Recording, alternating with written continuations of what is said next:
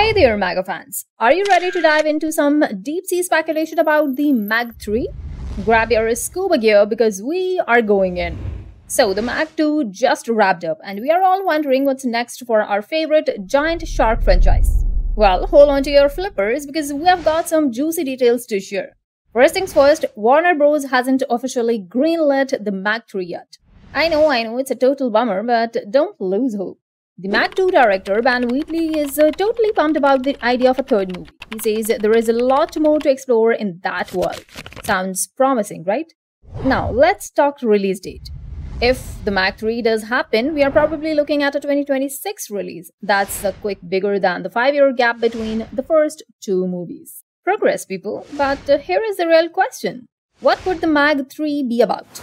Well, remember that sneaky little end credit scene in the MAG 2? Yep, Meg Haichi is pregnant. We could be looking at a whole bunch of baby Mags in the next movie. Talk about a handful and get this. If they follow the books, we might see a time jump of 18 years. Imagine fully grown Mag babies causing havoc. Plus, there is a talk of a rival with his own pet, Meg, and even a prehistoric Leopleurodon joining the party. Now, that's what I call upping the ante. So, what do you think? Are you ready for more Mag madness? What wild sea creatures do you want to see in the MAG 3? And most importantly, do you think Jason Statham will ever catch a break?